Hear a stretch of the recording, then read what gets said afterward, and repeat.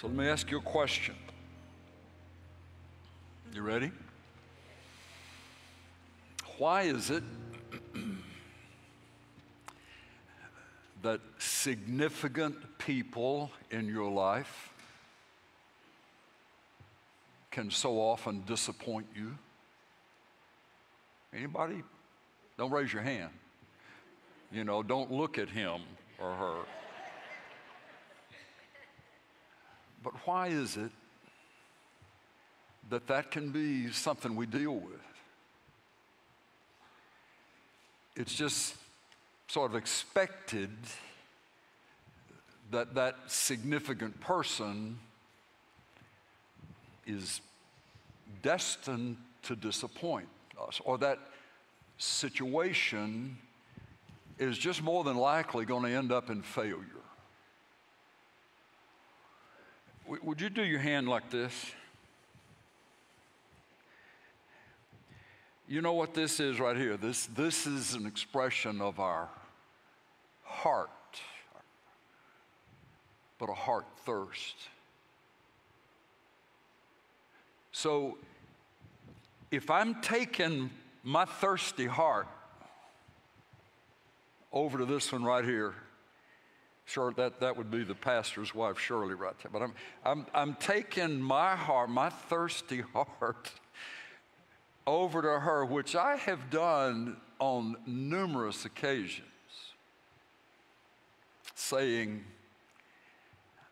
I'm thirsty and I need you to fill my cup. I need you to satisfy my thirst. We kind of lost count of how many years of marriage we have. We just kind of go with decades now. But after the 40-something years of marriage, and she sees me coming home from church after I've, hollered at you all for 2 hours and sweated and spit and stomped, and there ain't nothing left. And I get in the Tundra and I drive to the house, and she sees me coming, holding my little cup. I promise you, after these many years, there have been times when she would just, as she saw me come through the door, do this. I can't help you. I can't help you. Because the thirst that's in my soul, the thirst for significance, the thirst to not be rejected, the thirst for the assurance that you're not a failure, that thirst inside us is so big that there is only one person in the universe who can satisfy that thirst. And his name is not Shirley. And his name is not your spouse. And his name is not the name of a corporation. Jesus stood up on the last day, John chapter 7, you can go ahead and turn there. Stood up on the last day, the great day of the feast, and this person who was crying out was God now in a human body, with lips, with vocal cords, with gesturing arms, standing, and it says he cried out, if anybody is still thirsty, you come to me and drink. As he spoke, John would say of the Holy Spirit who would be given to those who would believe in Jesus, but that hadn't happened yet because Jesus had not been glorified.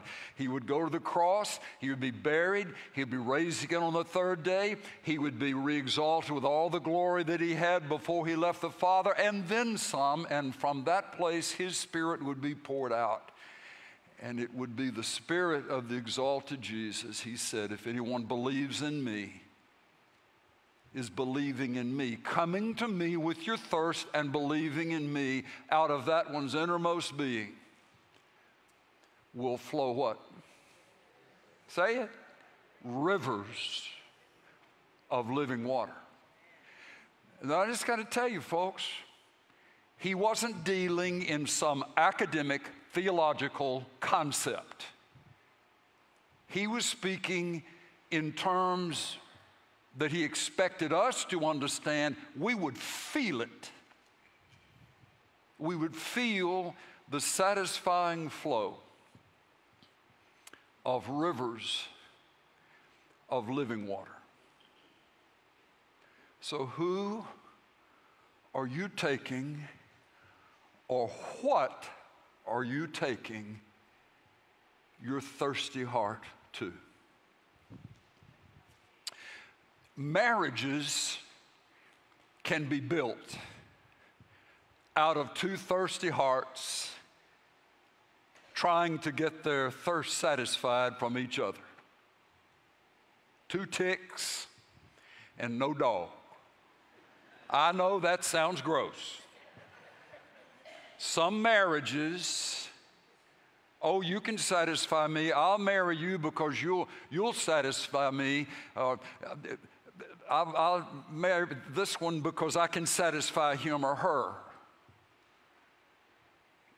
If we don't get this figured out,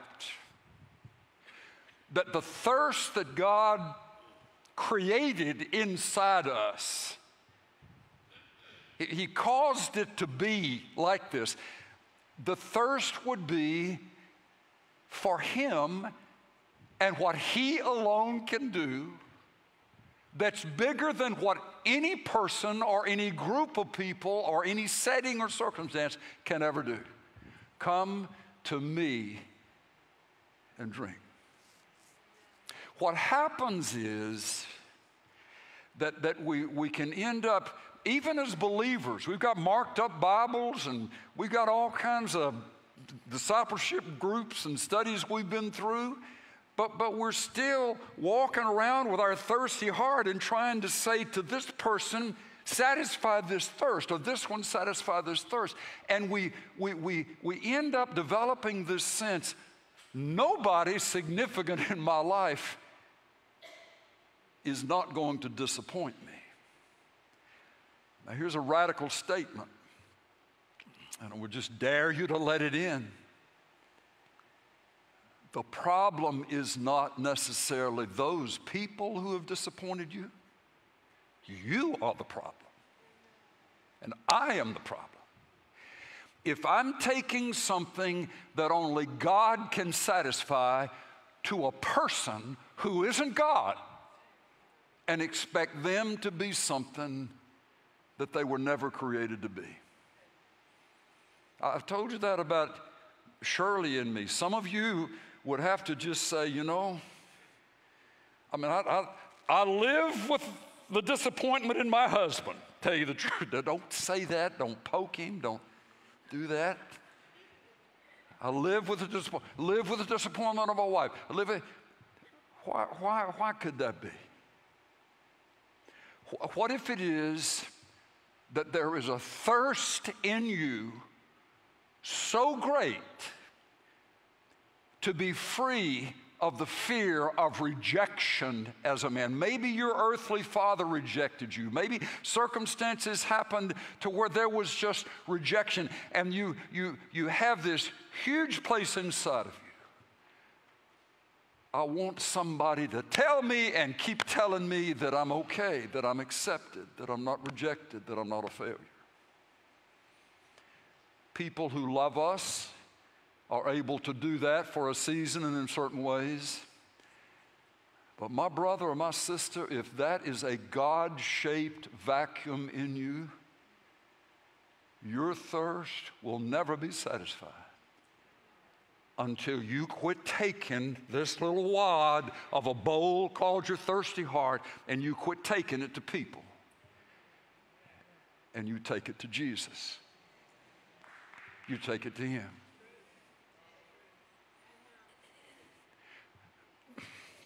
Let me show you another related verse, passage. This is in the book of Jeremiah. The nation of Israel, God's chosen people in that day, had strayed far away from Him. And one of the ways that they manifested their straying was that they turned away from the Lord and honoring Him, and they started picking up these trinket idols, these false gods in the nations around them, and they started trying to worship them, trying to get their hearts satisfied from them.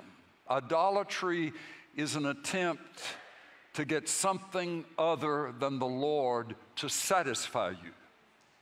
Okay? We say, oh, I would never be guilty of idolatry. We wouldn't be guilty of bowing down before a statue. But you can have a two-legged idol. One that can talk back to you, one that can, so listen to what Jeremiah speaks on behalf of the Lord. The Lord is speaking, verse 9, Jeremiah 2. Therefore I will yet contend with you, the Lord says, declares the Lord. And with your sons' sons I will contend. Verse 11. Has a nation changed gods when they were not gods? These gods, so-called gods that they changed out for, were not gods at all. But my people have changed their glory for that which does not profit. They've gone to things that cannot satisfy them, cannot profit them when they didn't have to. Verse 13, for my people have committed two evils. They have forsaken me, the fountain of living waters, to hew for themselves cisterns, broken cisterns, that can hold no water. Consequently, they live disappointed in their cisterns. What they're going for drink, for water, for satisfaction, continues to disappoint them because they have not within themselves, these cisterns, the ability to satisfy. They can't even hold the water, much less produce water. Verse 17, have you not done this to yourself by your forsaking the Lord your God when He led you in the way? Idolatry in the lives of brothers and sisters in Jesus, idolatry is not something that we set out to do, that we intentionally try to find, but it can happen when we have identified a person, we've identified an entity, a corporation, a provider. We've identified that as the source of supply that would, we think, remove the fear of rejection, remove the fear of failure. And yet again and again and again, it disappoints us. Jesus will say, come to me, meaning you got to leave where you've been. You've got to stop what you're doing and drinking from those things, and you've got to make your choice to come to me. Now folks, this is so important, because when this gets straight in your marriage, it can lift the atmosphere off of, the atmosphere of oppression off of a marriage. Well, we're going to the husband, or the husband's going to the wife, or we're going to each other. You got to fill this. You got to satisfy this. When the bottom line is, nobody but Jesus Himself can do that. So as long as I keep putting that pressure on a spouse, I bring into the marriage chaos. I bring into the marriage hopelessness. You know, and I don't think this is all that rare. Most husbands, most, that's a relative term, but I'll use it anyway. Husbands can feel as if, by definition, they are inferior to their wives spiritually. That they're not going to pray like she prays, they're not going to sing like she sings, they're not going to mark their Bibles up like she marks the Bible. So basically, they're already feeling, second class, B team, JV. And Nick Saban had picked her as a starting quarterback in the house. But ladies, will you just please understand, and I'm going to make sure the guys hear this too, that will you just understand that he may already have the sense that he's inadequate. And when you come to him and you put on him the pressure of being the Apostle Paul in the home, or John the Baptist, and he's just trying to keep his mouth clean from work and the junk. It can shift. It can change today. It can change before you leave the pew or the chairs this morning. If you will acknowledge he's a man, and I love him, and he's a good husband in many ways, but he is not God. Therefore, to apply to him godlike requirements is foolish for you as a wife. It doesn't mean the standard shouldn't be high. Yes. So, can I go to the other side of the aisle lest half of you just walk out? We'll just part to see. The husbands, if your attitude is, she knows, has a sense sort of what I'm going through at work and the pressures that are coming against me and those kinds of things that come in. And so I have a right to come home wallowing in my self-pity of how hard the day's been and just sort of slither up the steps to the front door with my thirsty heart saying, meet my needs to her. Satisfy this. For both of us, male, female, only Jesus has the power, has the ability, knows how to satisfy your thirsty soul. He's not going to rewrite the rules for your marriage. He's not going to rewrite the rules for this culture in this situation in which we find ourselves. And he says, here's a hope. If anybody's thirsty, and what you've been chasing hadn't satisfied your thirst, where you've been taking your pitiful little thirsty cup hasn't been satisfied anywhere, you bring that to me. To me. And I will cause there to be rivers of living water to flow out through your soul. Now, there are things spoken of, the life of the Spirit, the understanding of the things of the Spirit that the Lord would want us to know as He renews our minds and fills us up with the truth of who we are in Him.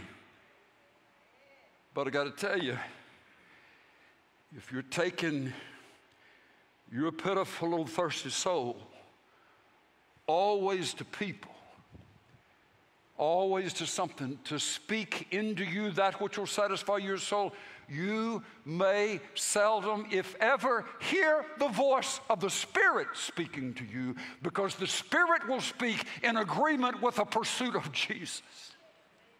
Do you see that? There can be all kinds of things that are true about you, but I'm not getting it because I keep taking my pitiful little thirsty soul to this and this and this and never to that. So along those lines, Let me read you what the one who satisfies thirst says about who you are. This is the one who is able to make these truths vibrate in your soul. But it takes him to make them. This is Ephesians 1. This is out of the Passion Translation. Every spiritual blessing in the heavenly realm has already been lavished upon us as a love gift from our wonderful Heavenly Father, the Father of our Lord Jesus, all because he sees us wrapped into Christ. This is why we celebrate him with all our hearts. And in love, he chose us. Who chose us? God Almighty, who could have chosen anybody, anything, but he chose us. Hallelujah. He chose us before he laid the foundation of the universe. Because of his great love, he ordained us so that we would be seen as holy in his eyes with an unstained innocence. But it was always in his perfect plan to adopt us as his delightful children through our union with Jesus, the Anointed One, so that his tremendous love that cascades over us would glorify his grace. For the same love he has for the beloved Jesus, he has for us. And this unfolding plan brings him great pleasure. Since we are now joined to Christ, we have been given the treasures of redemption by his blood, the total cancellation of our sins, all because of the cascading riches of his grace. This superabundant grace is already powerfully working in us, releasing all forms of wisdom and practical understanding.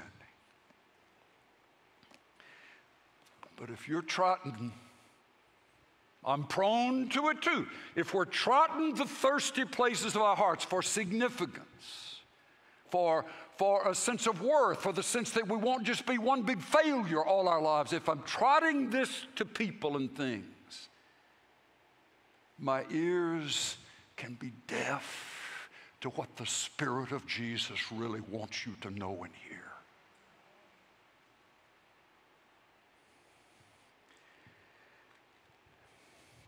So, if you hadn't left yet, this may get you. So what is it when we do this to some other place, some other person besides Jesus? Idolatry. Thou shalt have no other gods before me. If I have a two-legged something that I'm taking the need, the thirst of my heart to, and I'm banking on that one, that thing, that setting to satisfy that which only the Lord can satisfy, that in reality can become idolatry in a life.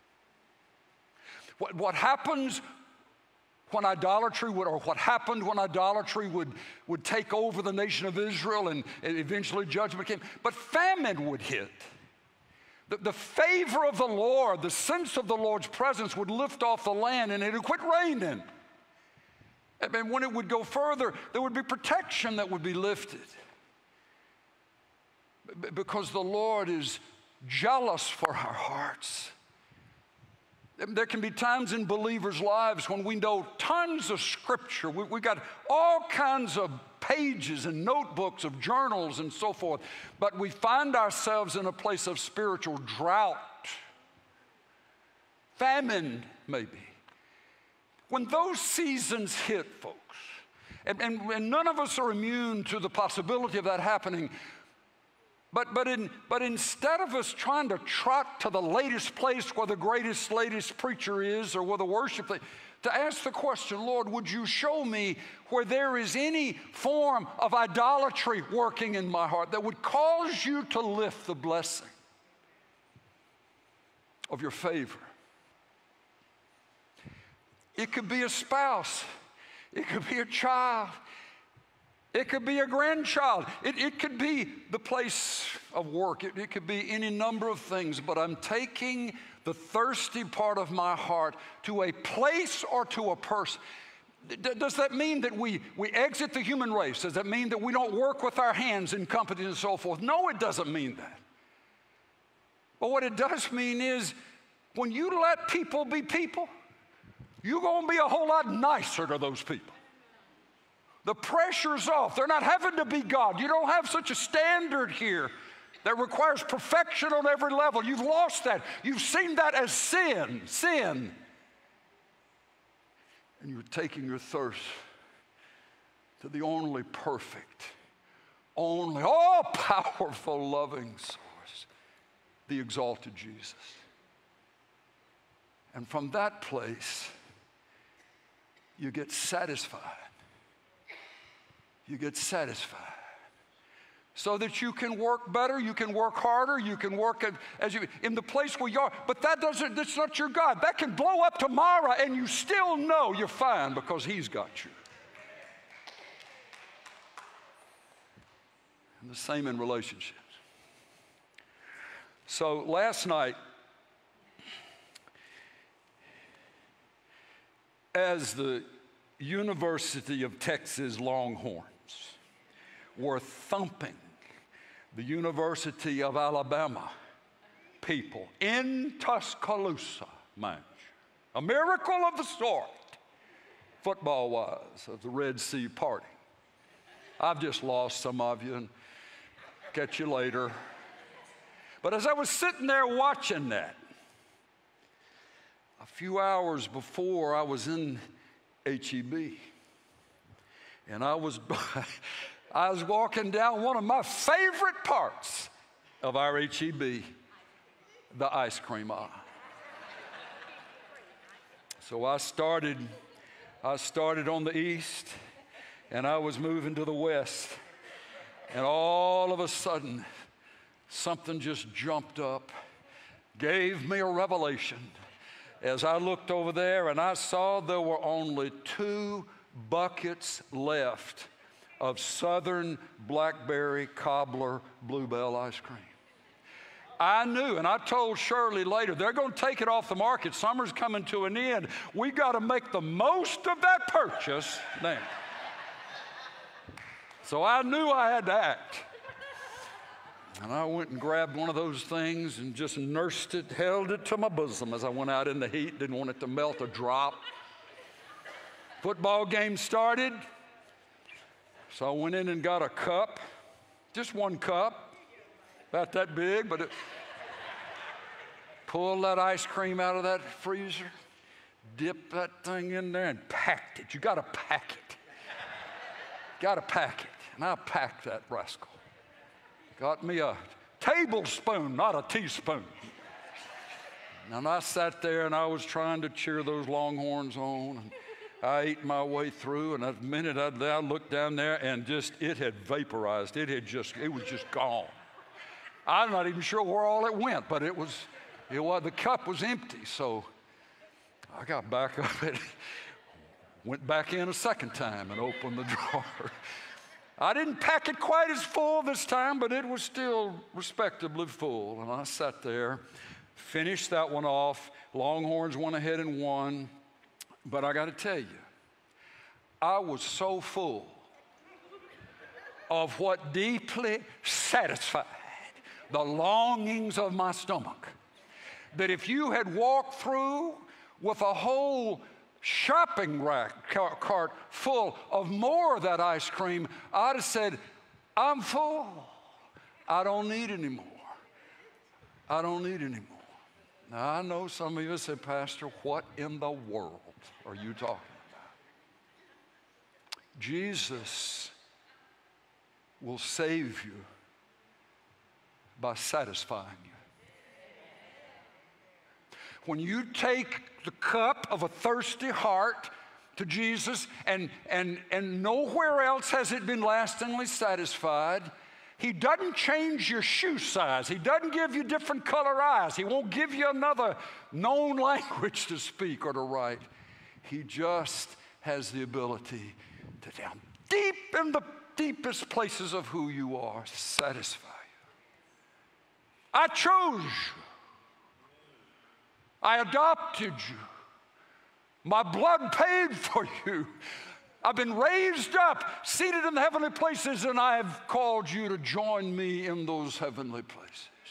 You are chosen, picked out, wanted, and there are things that I have foreordained for you, arranged ahead of time for you to do, because you're a masterpiece of my grace. You will not fail in that which I've called you to do. So, when that's flowing, the knuckleheads can keep being knuckleheads.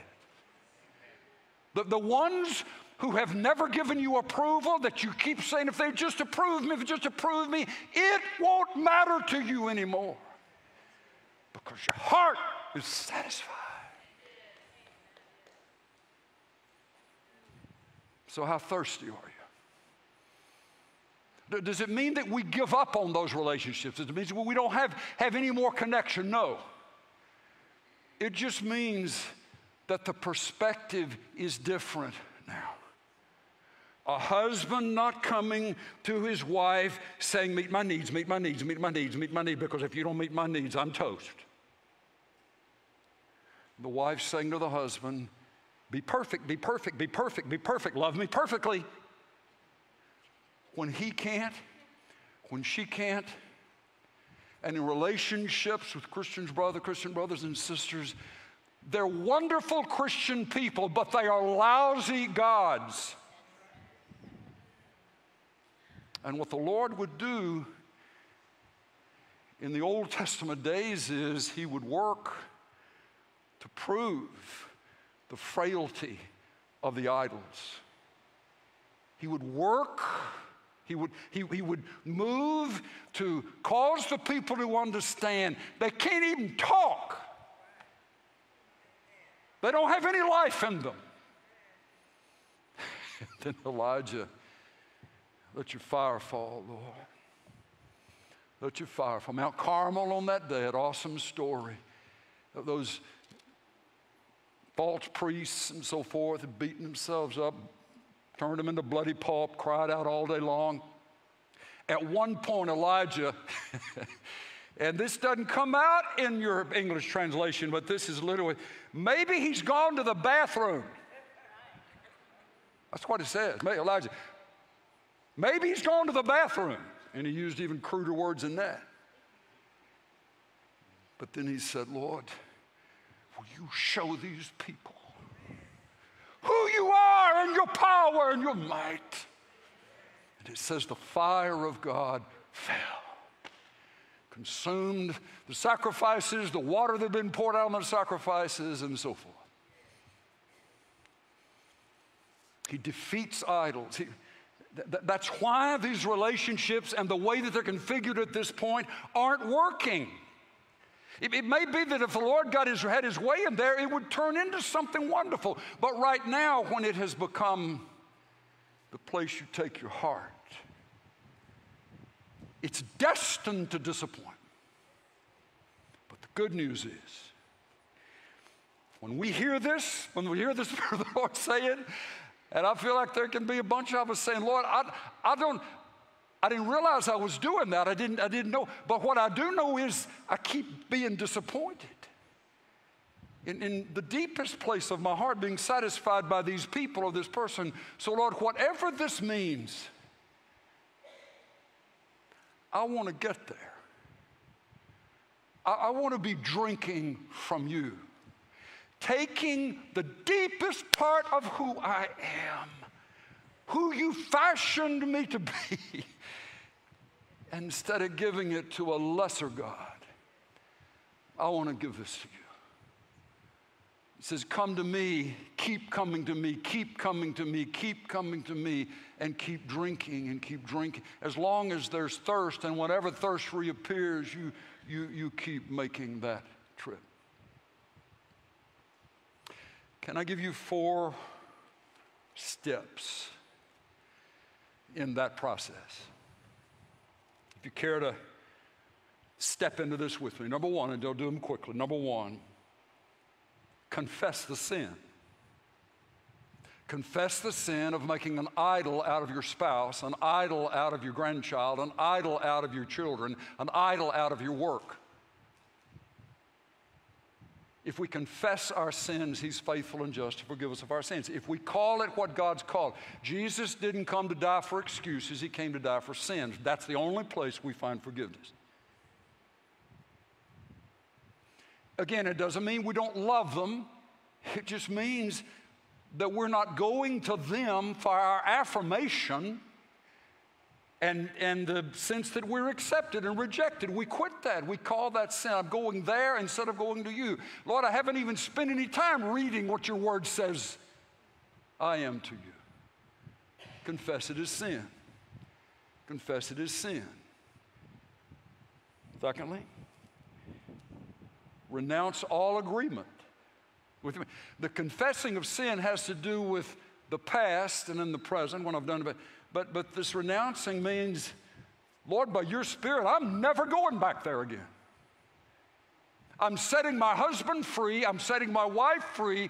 I'm setting my children free. I'm not putting this stuff on them anymore. Renounce it. Renounce it. Now, folks, I'm not talking about how to just make your life a little better. I'm talking about freedom that the Lord wants to give you. So trinketing this, just a little, that won't work. That won't work. But where the Spirit brings the conviction, it's the sin of idolatry. To put something or somebody in the place of satisfying the depth of my soul other than Jesus. Sin. I renounce it.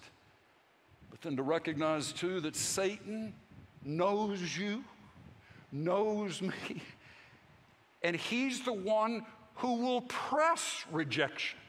He'll press the sense of failure. He'll press all of these things. He keeps working that, and he'll never encourage you to do this. He'll always encourage you to keep trying people. Well, that didn't work. That's why, one marriage breaks up because we've got 2 ticks and no dog, but one of those ticks is still hunting somebody. Is still trying to get somebody to fill that deepest part. So, resist the enemy.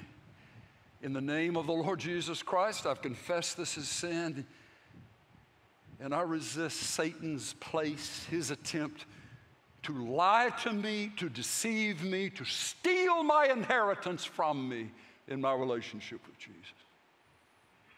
And 4th, take your cup to Jesus. The thirsty place, the disappointed place, the place that you're most prone to feel like you are weak and disappointed. Take that thirst, because it is a fear. You're taking to people the resolution of a fear instead of taking to Jesus, the one who Paul would say he hadn't given us the spirit of fear. But he's given us the spirit of love and of power and of a sound mind. Folks, if we keep drinking from human wells, we're going to smell like, talk like, think like, be like human wells that we drink from. But if our thirst is this way, we're looking this way, that's when that flow of the life of the Lord can happen in a way. You say, well, Pastor, I don't have a church job. I have a full-time I'm doing this. He is where you are. Stop making that as an excuse. I'm just telling you. You get in your truck, you sit behind your desk, you do whatever you do, and you're saying, Lord, I thank you for this job, but I'm declaring today this job does not own me. This is not my source. You are my source. I'm grateful for the friendships. I'm grateful for the marriage. I'm grateful for the relationships. But Lord, I'm saying back to you and declaring to you as I work through my day that you are my source. They are not the source of satisfying my soul. They can't do it. Folks, this is why some people don't want to be around you. Because you're so needy and you keep coming to them with this empty cup. Satisfy me, satisfy me. Folks, the word gets out. You can't help them. And even if you could, they might not receive it. So take an inventory. If you put pressure on people that people are not supposed to have, quit it. It's not, well, they just don't care about me. They just care about me. What if they really do care about you, but your needs are so exponential and you're declaring that they've got to meet those needs that they just check out. They just give up. I can't help. That's Shirley. You know, she's had to do it. She's had to do it. Because this fallen part of me could keep coming to her and saying, you know, here I am, help me. To which it really has made me grow up. When in trying to do that with a wife of 45 years or whatever, 47 years, I guess, where she just started doing this, meaning, I can't help you. It made me realize she didn't want to be an idol. She wouldn't contribute to my idolatry. I needed to go this way. And I'm telling you, there's a measure of freedom, I think, that's right. There is a measure of freedom working in our home, right? Yeah. I think so. I think she'd say that. So we long for that for you. Rivers of living water instead of parched ground in your heart. Where are you going to get it? Not from people, but from Jesus. Would you stand with me, please?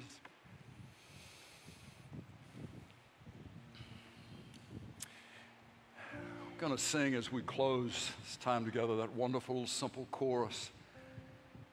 There's something about that name, the name Jesus.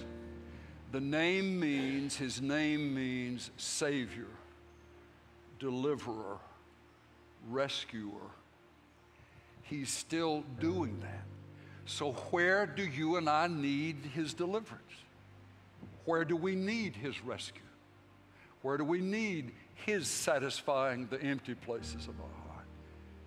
It's in those very places that he wants you to know it's not a person.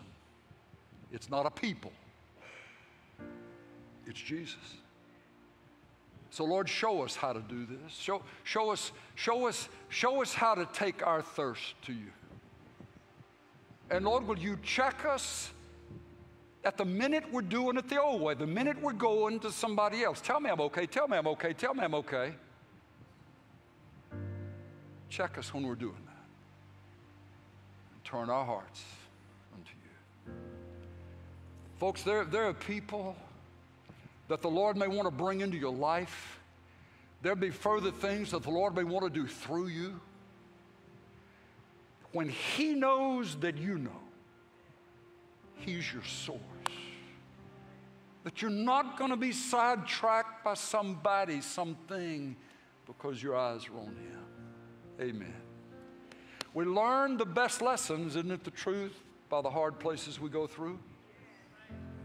So if we're there, if that's where we are, in a place of finding ourselves consistently disappointed by the significant people in our lives, what if the Lord is saying, I want to show you something. It's not them. It's you. You come back to me. Grant it, Lord. Grant it, Lord. Grant it, Lord. Grant it, Lord. Amen. Amen. Our prayer partners are going to be here at the front, and please come if we can pray for you. Stand with you. Believe with you. This isn't an automatic kind of thing. We have to have the Spirit helping us to do this because we've been done it the other way for so long that He has to do the change. He has to do the work. I just want to bless you, streaming family, ones in the house, for your prayers, for your support, for your encouragement, for your letters, for your notes, for your financial gifts. As you honor the Lord, He will honor you, and that's His promise to us. Bless you. Bless you. I'm going to sing this wonderful chorus together. You come this way if we can pray for you. Streaming family, Pastor Walker at alamocity.org. Let us hear from you so that we can pray better for you and rejoice in the victories that He's bringing. Amen. Jillian, thank you.